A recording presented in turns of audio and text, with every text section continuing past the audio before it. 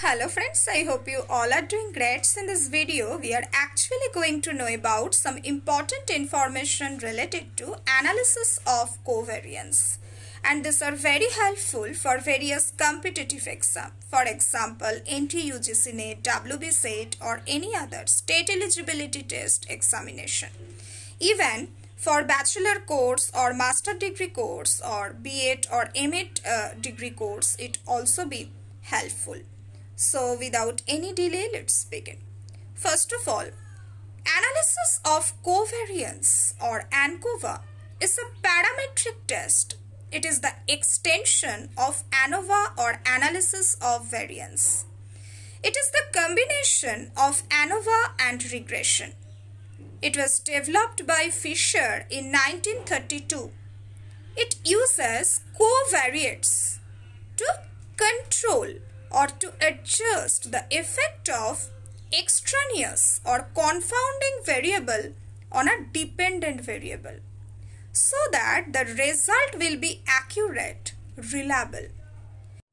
For example, a researcher wants to measure the effects of 3 different teaching learning methods on students' achievement.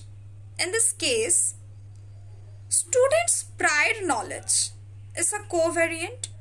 So through ANCOVA, researcher can control this other's extraneous variable or the effect of this extraneous variable on dependent variable. So we can say through ANCOVA, a researcher or teacher or experimenter can control, can adjust the effect of extraneous variable or confounding variable on dependent variable. Here, different types of methods are independent variable and students' achievement is a dependent variable. So we can say through ANCOVA,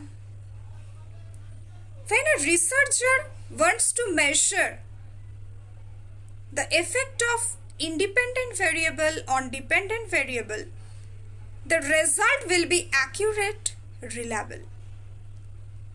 So this is some piece of information about ANCOVA.